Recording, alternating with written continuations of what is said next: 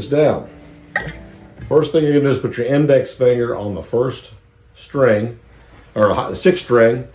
There's 1, 2, 3, 4, 5, 6. So sixth string on the 5th fret, which is your A note.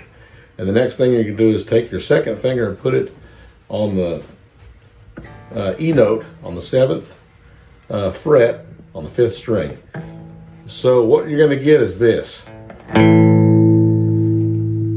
that kind of sound. And what we want to do is we're gonna not call this out. This one on the 7th fret, we're gonna leave that alone.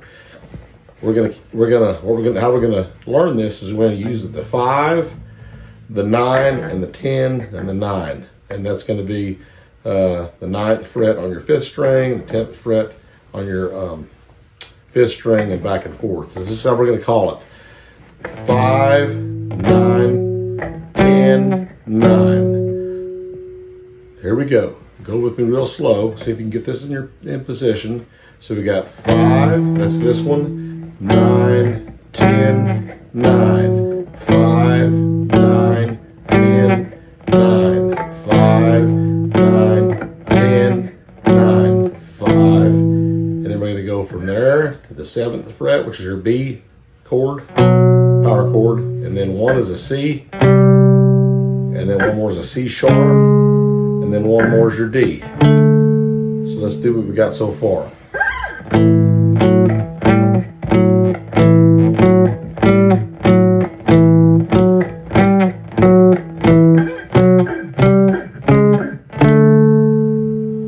And then what you can do, well, we'll go ahead and I'll tell you that last.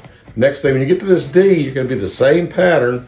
So here's your, remember, we're not going to be calling this one out. This is going to be your 10, 14, 15. So 10, 14, 15, 14. 10, 14, 15, 14. Now we're going back to the 5th, the 5 right here, the A chord.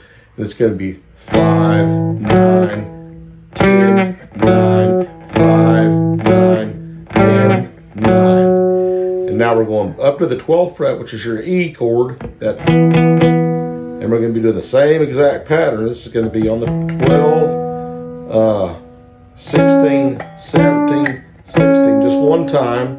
And then back to the D chord, and that's going to be 10, 14, 15, 14. And then we're going back to the A, and that's 5, 9, 10, 9. And then and then this right here. And that's it. So that chord is basically an F7 to an E7. And let's show you how to do that. Remember your D7, the cowboy chord?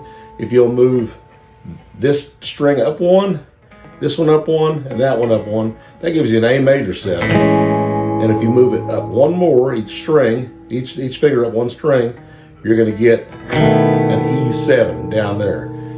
So what you want to do is slide it up to the to your second finger is on the 8th fret, and that's your E7 or F7, and then you slide it back one. There's your E7. Let me go ahead and play through this real slow, then I'm going to give you a couple of pointers on how to make this move along better.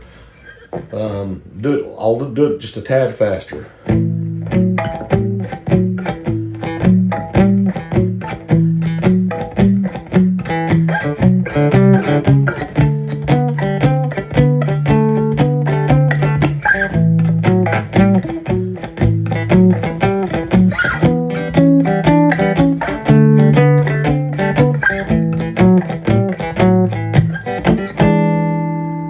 Parts about this are going to be that stretch right here. It's a big stretch. You can do it. My hands aren't too big, but if you got medium size hands, you're fine. Even small hands, you can do this.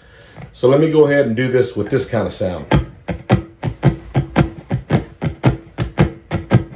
Do that with me. And we're going to apply that to the whole riff we just did.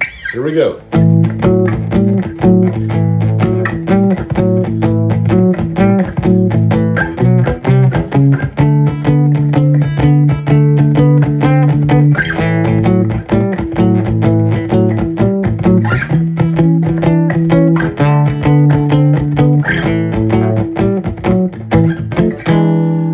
those kind of muted strings. You can do it without the mute like this.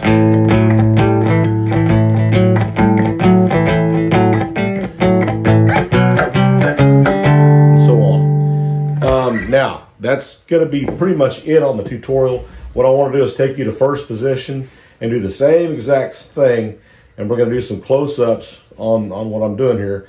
And I won't have to tell you what to do, because after you learn this riff, you're going to know what to do in first position. So here we go.